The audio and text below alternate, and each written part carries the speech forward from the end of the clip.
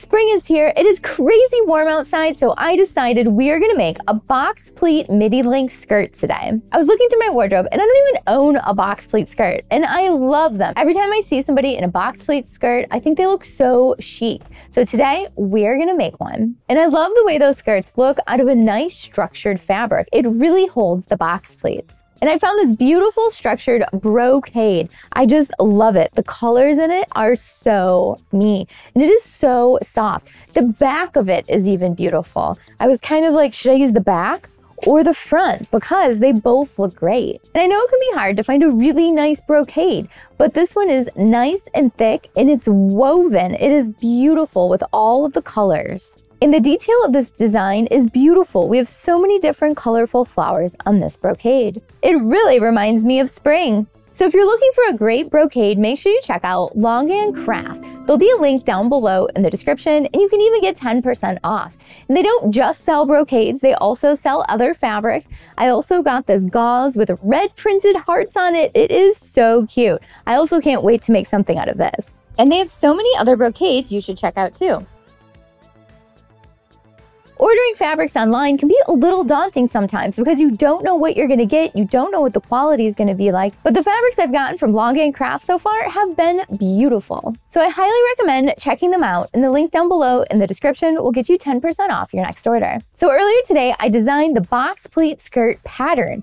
We have a really big box pleat up at center front, and then we have one on the right and one on the left of where our hips are going to be, and then the same on the back. And then we're gonna have a nice thick 2-inch waistband. And what you're seeing here is just a quarter of the skirt. So we're gonna have a beautiful, full, structured box pleat skirt.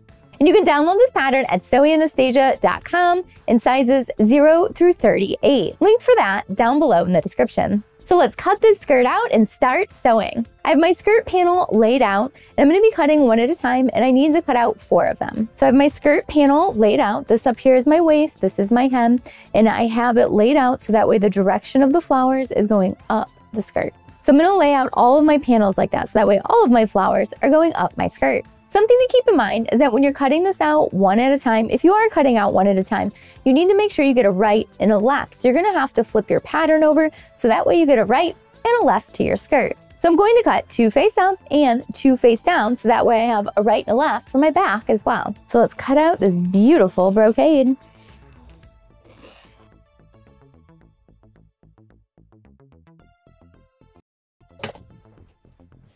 You'll notice that I put my pattern face down so that way I get a mirrored copy of my skirt for the other side.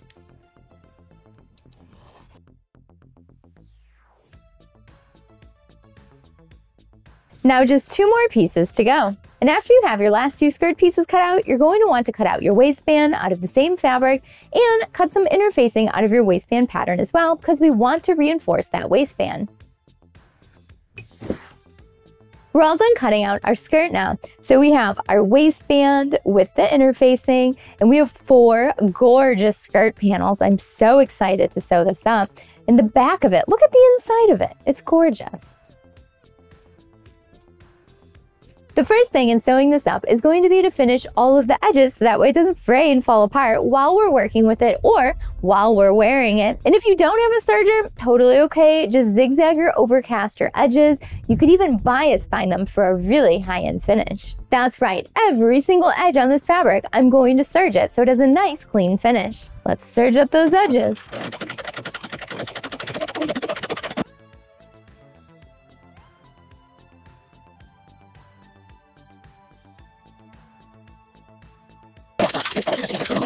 All done serging. We have everything all serged up, and now it's time to iron the interfacing on the waistband. So I have the glue side of my fusible on the wrong side of my waistband, and I'm going to iron it down so it's permanently attached. This is going to give our waistband a little more structure.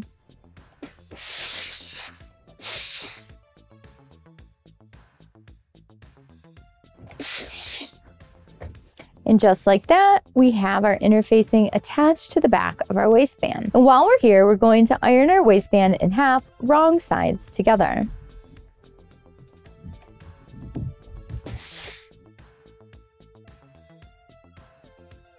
And now we have a nice strong crease at the top of our waistband.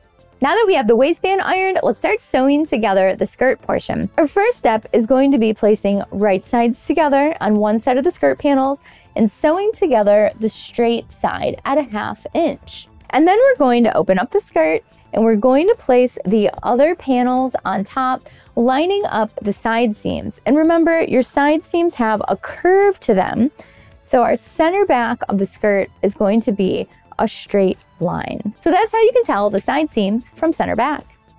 To review, we're going to sew up center front at 1/2 inch and both of the side seams here at 1/2 inch.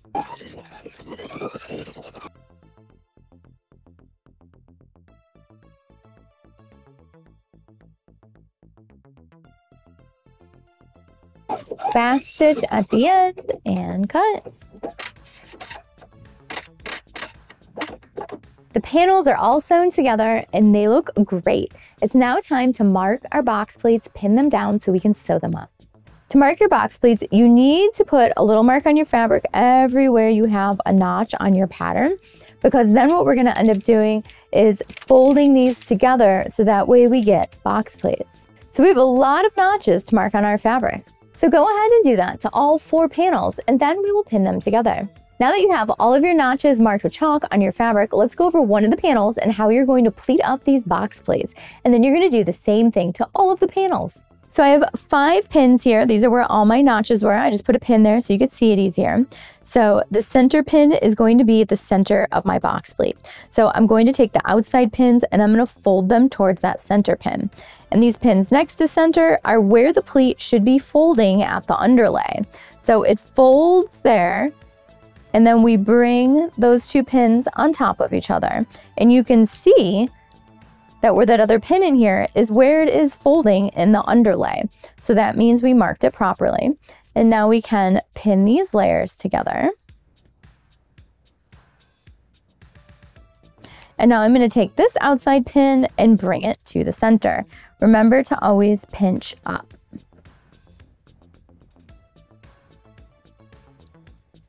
And now I can pin that down.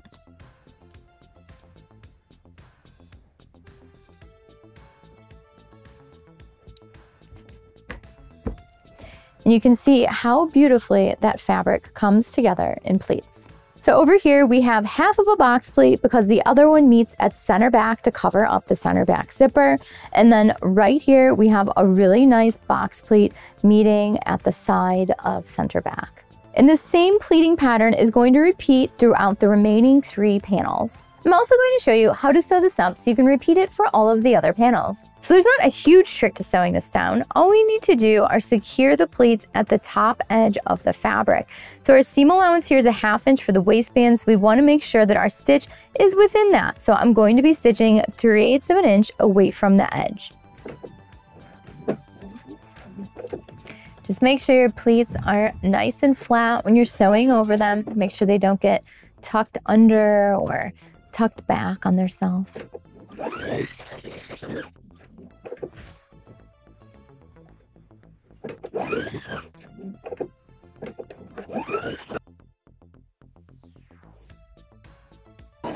Back stitch and cut when you get to your last pleat.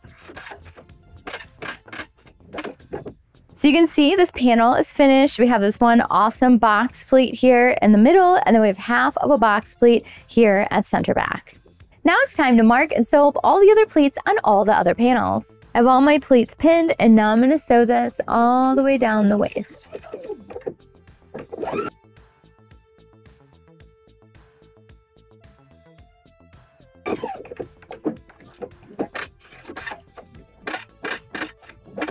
All done. The box pleats are in and they look so good. Now it's time to sew them down to the waistband. So now we're going to open up the waistband. We're going to place right sides together and we are going to pin the waistband along the waist here. Just make sure you line up all of your edges, keep everything nice and flat. We are going to have to sew over those pleats again. And don't forget your seam allowance for this waistband is a 1/2 inch. All pinned up.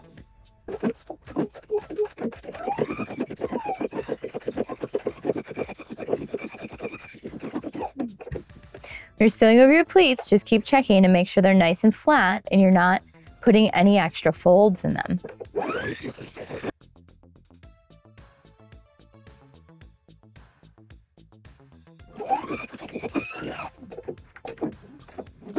Backstitch and cut. This is what our waistband looks like attached to the inside of the skirt. You can see how we sewed all of those pleats to the waistband. And now it's time to add an invisible zipper to center back. The important thing to note when putting in the invisible zipper for this box pleated skirt is that the top of the zipper needs to start at the fold here. And that is not the top of the zipper tape on the zipper. That means that it's where the zipper stops. So if we undo this a little bit, you're going to notice this little plastic nubby bit, and we need to make sure that that is at the fold line, so that way our zipper is going to zip all the way up to the top edge of the waistband, because the other half of this waistband is for the inside of the waist. If you need help with how to put in an invisible zipper, make sure you check out my video on that. There will be a detailed video with a link down below in the description for you. So I'm going to go put that zipper in, and then we are going to go over the details of how to finish the waistband around the zipper and at the waist. The zipper is in, and it is looking beautiful and invisible. Now it's time to fold down the waistband by the zipper and secure the waistband. There's a few little tricks here, so pay attention carefully. Now what we're going to do is fold the zipper tail out of the way, and we're going to take the waistband and we're going to fold it right at that crease line we had before. So right at the top of that little plastic bit there. And we are just going to fold that down. And it should line up with the seam allowance on the back for the waistband. And then what we're going to do is sew right up the side of this, about a 1/4 inch away from the edge, and that should put you right in the center of your zipper tape. So we're sandwiching it all in there. So I still have my all-purpose zipper foot on, and we are just going to sew right down the center of the zipper tape, right next to the zipper teeth. When you get to the bottom of the waistband, backstitch and cut.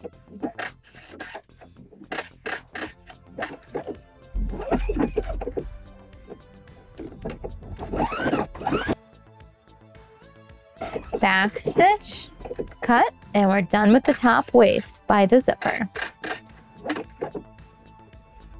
Now the inside of our waistband by the zipper is nice and finished. Look how clean that looks.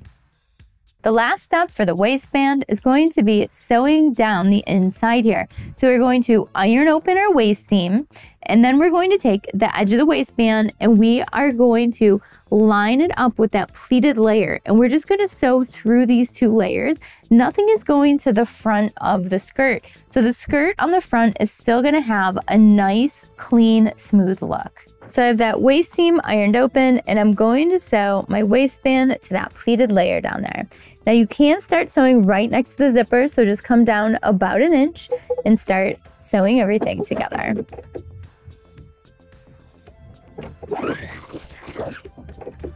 And I'm sewing about a 1/4 inch in.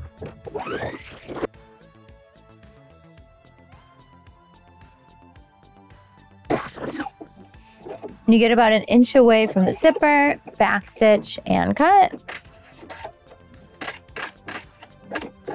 Let's check out that awesome waistband. The waistband is looking beautiful and smooth and flat on the outside, and on the inside it has nice finished edges and everything is laying smooth. All we need to do now is hem it, and then we get to try it on and take it out for a walk. I'm going to be creating a blind hem on the bottom of this, especially because our skirt doesn't have any visible stitching on the outside of it right now, so I want to keep that nice clean finish. And if you need some assistance and tips on creating a blind hem, make sure you check out my video for that. There will be a link down below in the description. I'm going to be creating a 1 inch blind hem, so I'm going to iron up the very bottom of the skirt 1 inch to the inside. And that's going to ensure that my hem is going to be perfectly even all the way around when I sew it down. And to make sure that my hem is perfectly even all the way around, it's a great idea to use a seam gauge. Okay, time to start measuring this 1 inch. I'm going to pin it, and then I'm going to iron it down. And of course, I'm using glass head pins. So if you are ever going to be ironing over pins, just make sure that they have a glass head.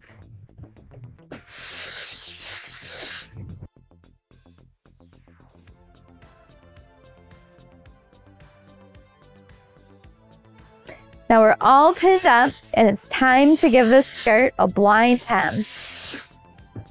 I have my blind hem foot on, I have my stitch selected, and I'm ready to blind hem this giant hem.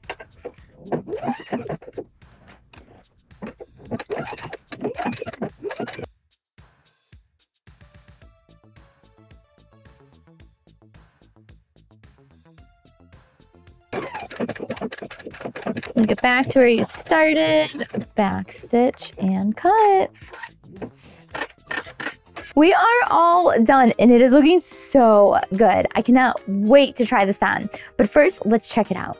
Look at how blind and invisible our hem is. I love it. When we turn it up, we can see the serge, and then we can see our blind hem stitch here. And these big box pleats are looking amazing. Let's see how it looks when it's on. Here it is. Check out our gorgeous box pleated skirt.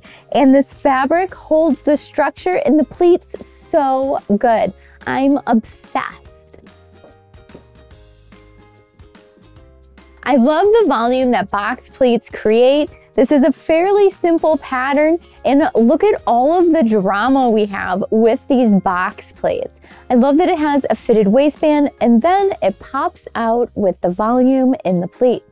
I love this style of skirt as well because you can dress it up, you can dress it down, wear it with a band t-shirt and some sneakers, or wear it with heels and a blouse and dress it up. You have so many options. And it looks beautiful out of this brocade from Longan Craft. So definitely check out their brocades and fabrics. Don't forget, there's a link down below in the description and you can get 10% off your order of fabric. Who doesn't love buying new fabrics? I know I do.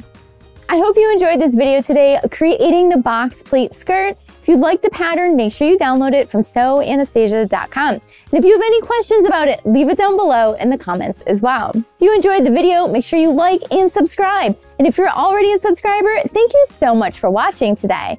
And don't forget to make sure you have the notification bell checked so that way you know when all the new videos come out. And if you're in Chicago, come on into my design studio and take a sewing class with me. And if you're not in Chicago, you can take classes with me online at Anastasia Sewing Academy, and there's a link for that down below in the description. And don't forget to follow me on Instagram, Facebook, Twitter, TikTok, all the socials, so that way we can stay connected and creative together. And if you have a suggestion for a video, leave it down below. I would love to know what it is. Thank you so much for watching today. Bye!